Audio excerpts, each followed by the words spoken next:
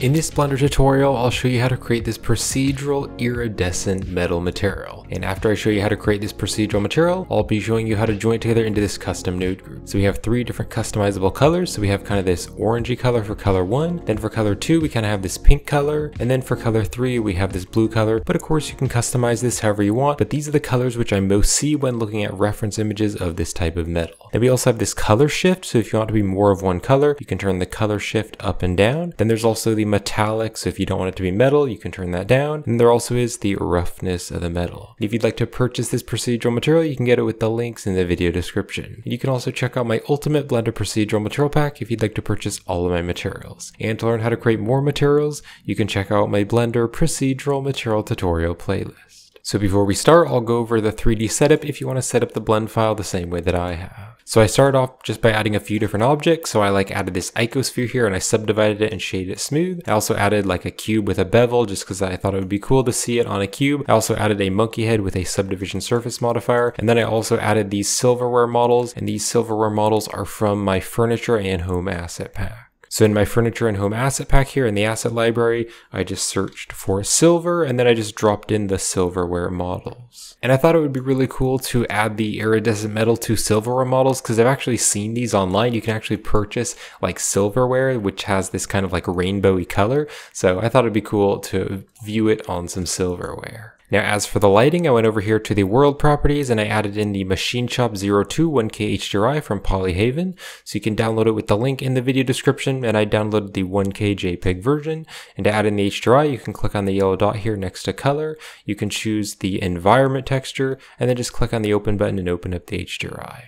And then also let's go here to the render properties, and if you open up the color management, I'm using the view transform of Filmic and I set the look to very high contrast. And also on the film tab, I hit the transparent button just so that the background is transparent. And also just to add a little bit more light to the scene, I added this area light right here. And so I turned the power to 100 and just left it as a white color just so we get a little bit more direct light on the object.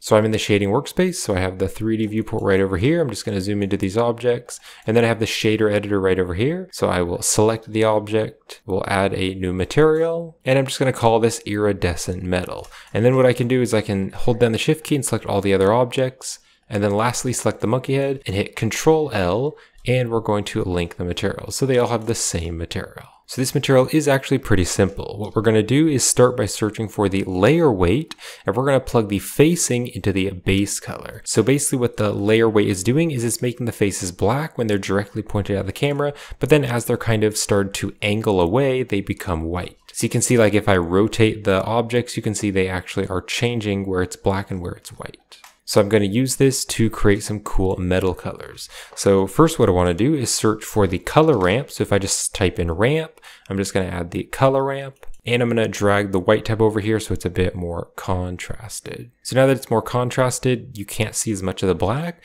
So now what I'm going to do is search for the mix color. We'll drop the mix color after the color ramp, and the color can go into the factor. So now we have two different colors for color A and color B, and we can make custom colors. So for color A, I'm going to go with this orangey color, and here is the hex value if you want to copy the exact same hex code I'm using to use the same color. And then here is color B, and this is a pinkish color, and here is the hex code if you want to punch in the same color. But then what I also want to do is put in another color, kind of like a bluish color. So I'm going to select both the color ramp and the mix and hit Control Shift D. So Control Shift D will duplicate the nodes but keep the wires plugged up. And I'll drag this back so I have more space, and I'll drag this mix over here. And then I'm going to take this mix result and I'm going to put that into color A, and this color ramp is going to go into the factor. So now for this one, I'm going to drag the tabs over here, just drag them over like that. And let's also Control Shift select the mix here to preview it. And I'll drag the white tab over here, drag the black tab over about there. So the contrast is a little bit different. So you can see here's the first one, but here's the second one. So we're now just making kind of the back parts more white. So let's just preview the mix here. And so for this, I'm going to make it kind of like a light blue, kind of a teal color. And if you want to use the exact same color I'm using, you can punch in this hex value there into color B. So now you can see we have like 3 different layers of colors, and these are the colors which I've seen on the reference images. You could add in lots more colors if you want to. You could also just like add a color ramp and add a bunch of like custom colors, but I think this looks the most realistic when comparing it to the reference images.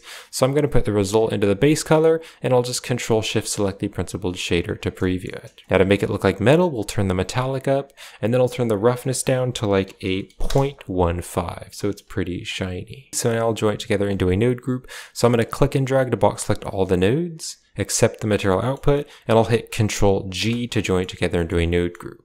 Let's hit Tab to go outside the node group, and I'll drag the node group over here. I'll make it bigger, and I can copy the material name and paste it here into the node group.